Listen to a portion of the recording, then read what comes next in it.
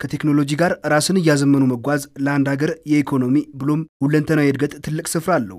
በእድገት ማማ ላይ የሚገኙ ሀገራትም በዚሁ መንገድ ተጉዘው ነው ስኬታማ መሆን የቻሉት። ኢትዮጵያም በታሪኳ የመጀመሪያ የሆነውን የራሷን ሳተላይት ወደ ህዋ ለማምጠቅ ዝግጅቷን ጨርሳለች።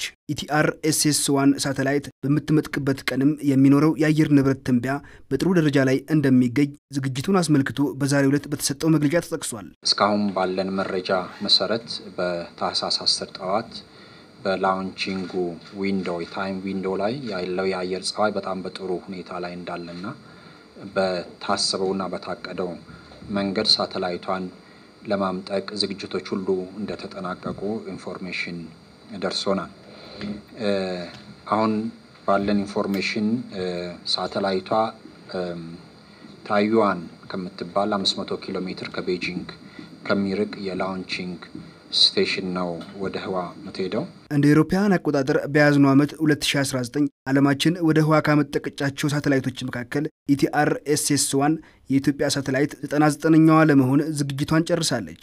ከቻይና የሚደረገው ሳተላይቷን የማምጠቅ መርሃ ግብርን ለመከታተል የልዑክ ቡድንም ወደ ስፍራው ይላካል ተብሏል። የኛ ሳተላይት ስትሄድ ያለውን ሂደት ለመከታተል እና ዊትነስ ለማድረግ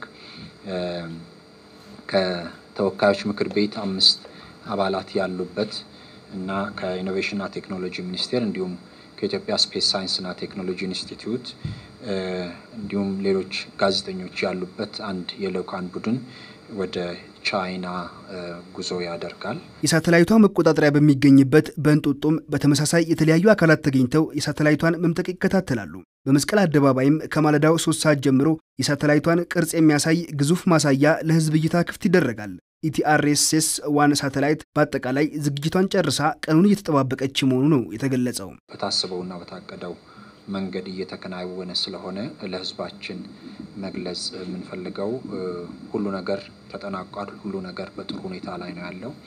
ኢቲአርኤስኤስ የመጀመሪያው የኢትዮጵያ ሳተላይት በታሰበላት ቀንና በታሰበላት ሰዓት ወደ ህዋ የምትሄድበትን ዝግጅት አጠናቃ እየጠበቀች እንዳለች ለህዝባችን ለመግለጽ ነው። ታህሳስ 10 ከማለዳው 12 ሰዓት ከ21 ደቂቃ ሳተላይቷ ስትመጥቅ ህዝቡ በቀጥታ የቴሌቪዥን ስርጭቶች ታሪካዊውን ሁነት እንዲከታተል ጥሪ ቀርቧል።